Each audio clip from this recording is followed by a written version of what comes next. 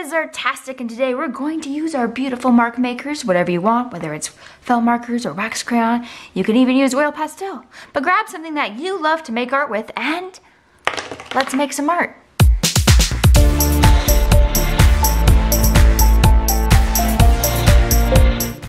Okay, so to begin our jack-o'-lantern, we're going to draw the top of the pumpkin. So we're gonna do one curved line, and below, toward the bottom of the paper, a second curved line, or kind of like a U shape. Next, we're going to do two letter C shapes. One is backwards, of course, and that's gonna start the sides of our jack-o'-lantern. And then we need to do two smaller ones. Just like that.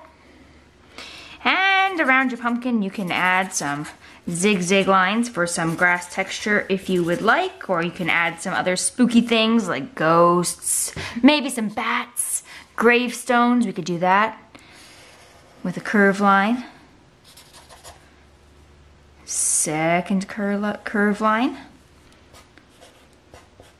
Add some interesting details, such as words. You can do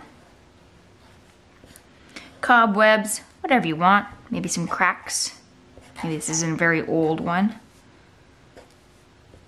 Okay, so you can add all the details that you want. Then we're going to add the stem to our jack-o'-lantern. So we're going to draw an oval with two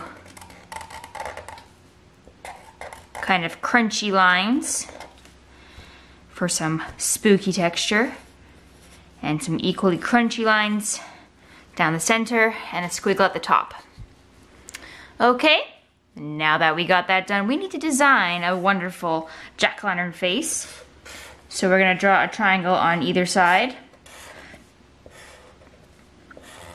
Add a diagonal line in each eye.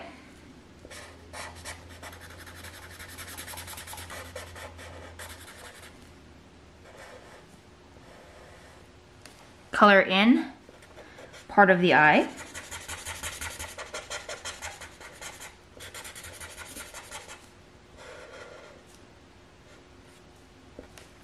And now we're going to do a spooky mouth. So we're going to draw one long curved line,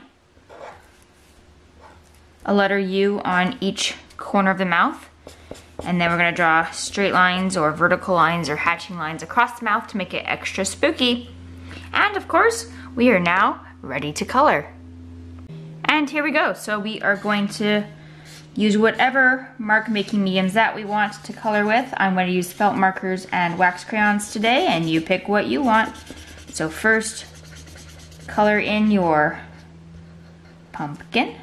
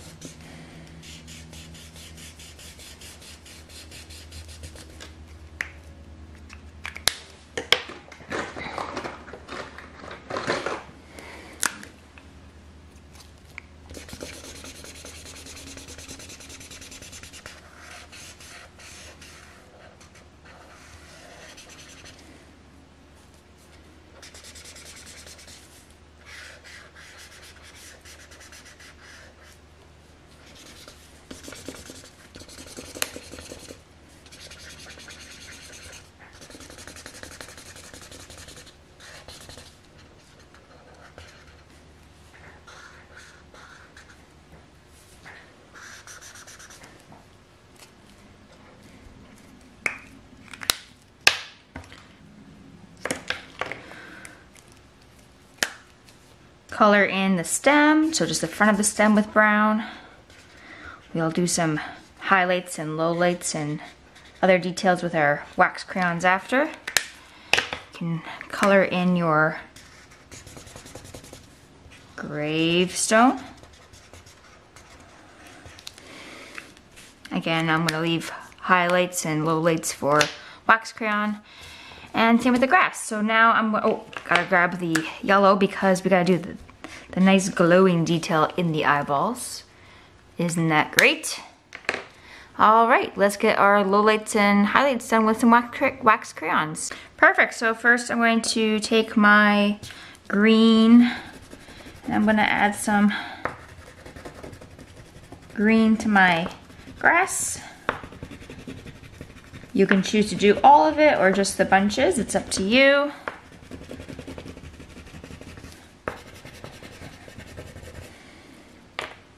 I'm going to use blue for shading today.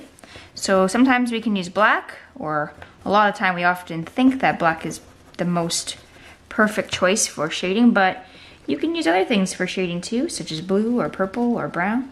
So today we're going to play with some blue for shading.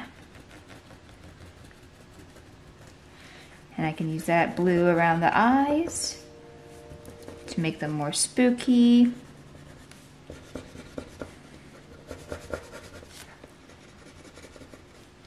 Along the mouth. And you can just see how much more dramatic it is as soon as you start doing that, right? So anywhere that the jack-o'-lantern has overlapping parts, we can add some blue to it as well. And of course the blue doesn't look very blue anymore, right? It looks almost black.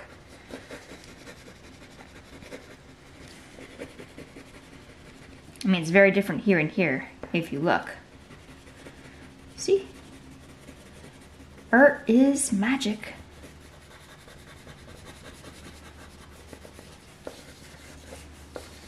I just love adding some whirling textures.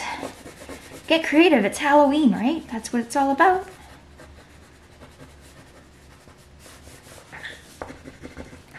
Okay, I'm gonna use yellow for the stem here. And now I'm gonna grab a white wax crayon and here we go for highlights. So a lot of the times I use my pencil crayon, but often I'm a lot more drawn to the wax crayon because it's easy and I don't have to sharpen, and quite frankly I can get the same effect. So add some highlights with some wax crayon. So easy. And look it makes it look magical, doesn't it? Alright, and once you're done all that, your lovely jack-o'-lantern that's perfect for Halloween or a display in your house is done. Artastic Nation, that's the end of this episode.